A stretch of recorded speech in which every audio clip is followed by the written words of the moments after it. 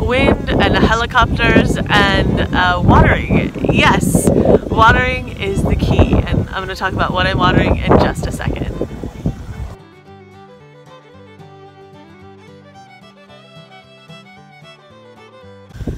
Hi, it's Amy on Hummingbird Hill, and I just thought I'd bring you out for a really quick look at something I started. When I was pruning my tomato plants, I pulled off some suckers, and like I said in that video, last year I just pulled off the suckers and put them in the dirt in the bed next to the tomato bed and saw what happened. And this year I was like, it's 100 degrees, I'm gonna try this again. So actually I put in 3 suckers that day, and then I pulled 2 more off a different plant and put them in. So I'm just going to show you what those plants have been looking like over the past 9 to 10 days, so you can get an idea of what's kind of normal when you just pull a sucker off a tomato plant and put it in the ground. And I want to keep you updated on the progress of these over the rest of the summer. So take a look real quick at what the last 10 days have looked like. Day 2 of the tomato sucker rooting experiment. Obviously trying to root them on 2 days in a row where we have over 98 degree weather, so 100 yesterday, and it might have gotten to 100 today. I haven't checked because sadly I totally fell asleep and now I'm rushing to get everything watered. It's just one of those days, but I thought I'd let you know, update, this is what they look like day 2. I am not panicking because this is what has happened before, so we'll see if they make it through despite this hot weather.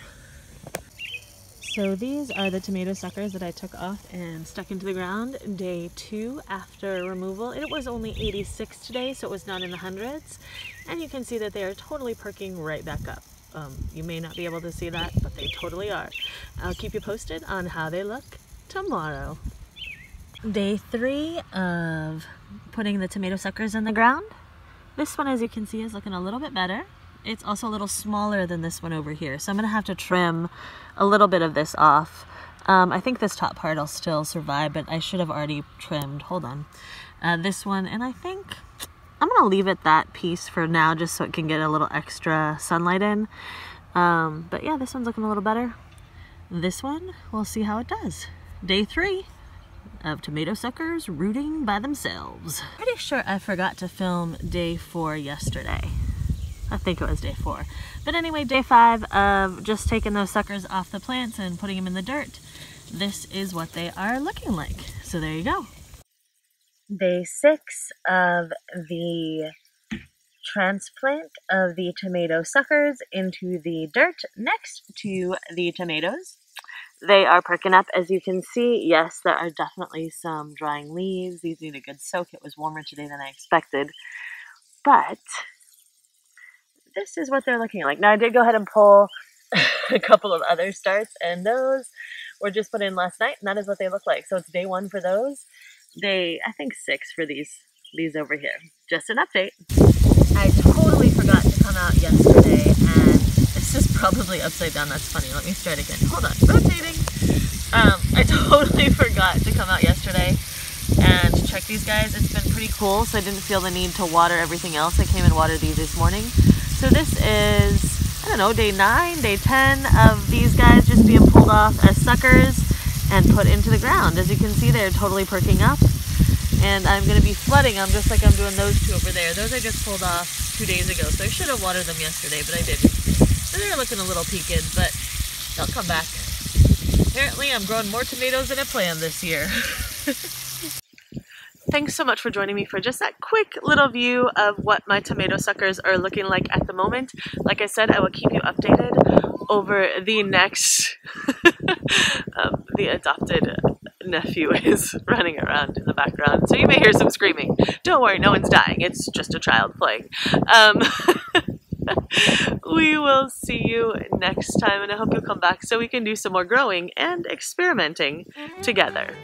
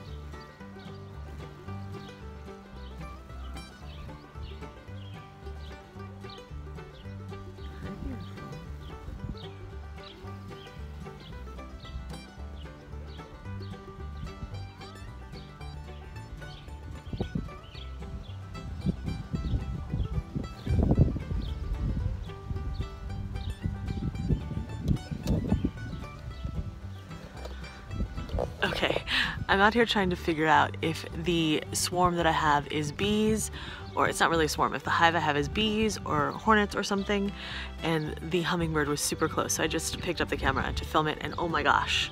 So hopefully there's some footage of the bees that I can use, because an expert is trying to help me figure out if they can come out and move the hive, or if it's something I need to get rid of because it's like hornets or something like that. I'm hoping it's not, but that, I hope this caught the hummingbird. I couldn't see through the viewfinder because I had it turned the other way, and I didn't want to scare it by fiddling.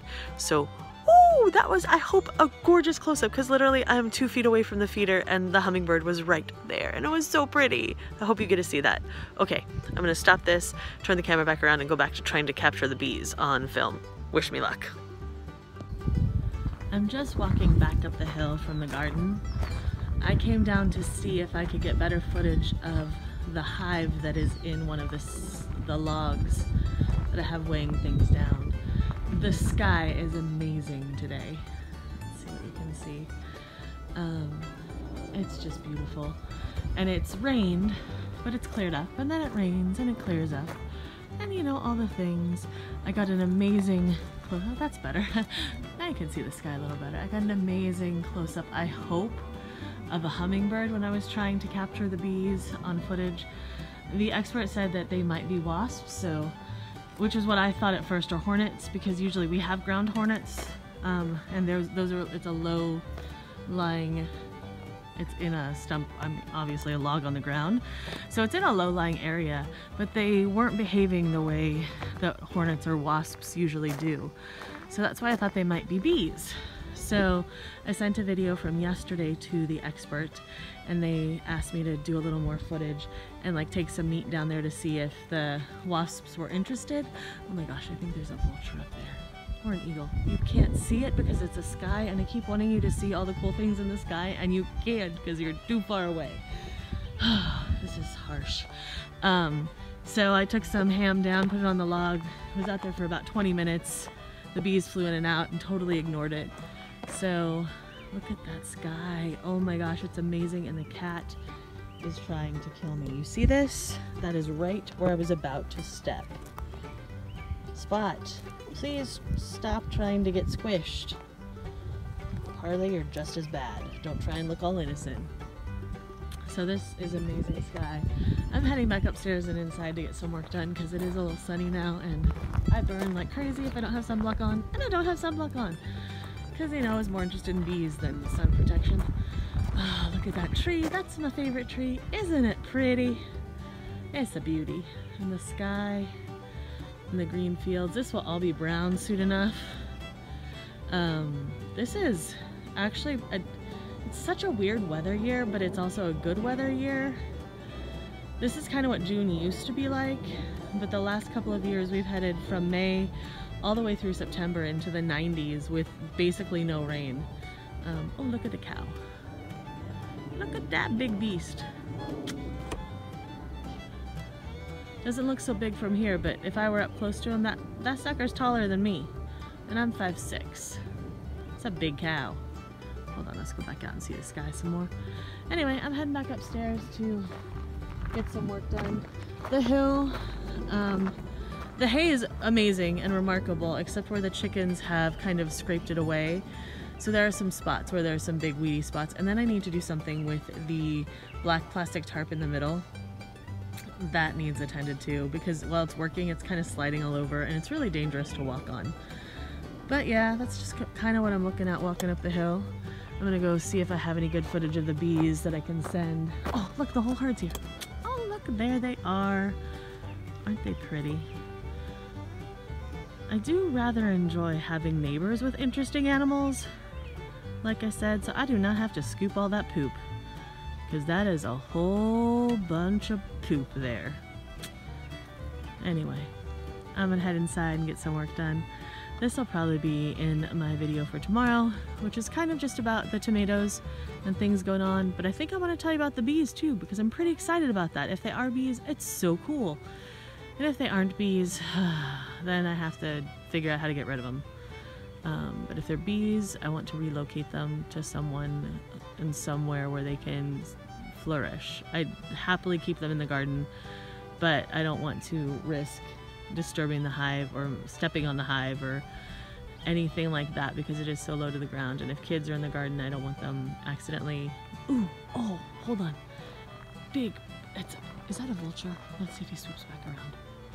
Oh, come back this way. Look at that thing. Can you see? Look, look, look. There you can see. So pretty. Is that an eagle or a vulture? We have amazing vultures out here.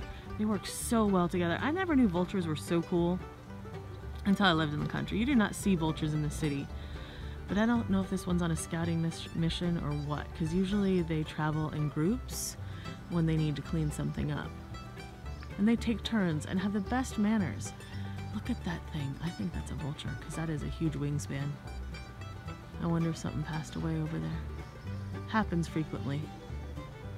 You know, because it's life on the farm.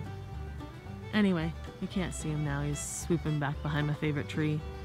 But that is just oh my gosh. And the weather, it's so gorgeous today. I wish y'all were here. We'd have some tea and sit on the porch, and the cats would get you all fuzzy with their furs.